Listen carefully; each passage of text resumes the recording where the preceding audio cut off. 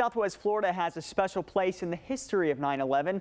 Among the most well-known is the fact that President George W. Bush was in Sarasota with kids at an elementary school as he found out about the attacks. NBC2's Paul Gessler had a chance to sit down with some of those kids who on that day were witnesses to history.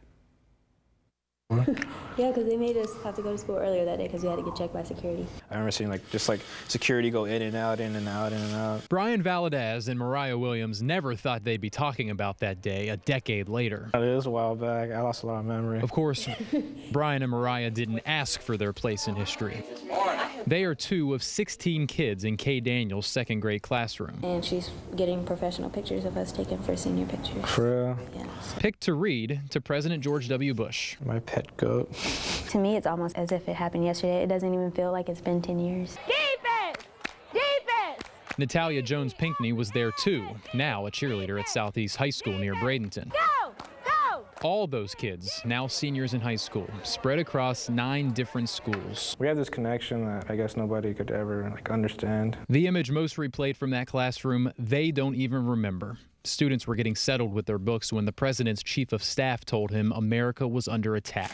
So we didn't get to see him whisper in the president's ear. We only got to see the solemn face that he had after we looked up. It's still kind of fresh in a way, because when I walk by the school, I just, that memory just pops up. That's something I just can't forget. May God bless the victims, their families, and America.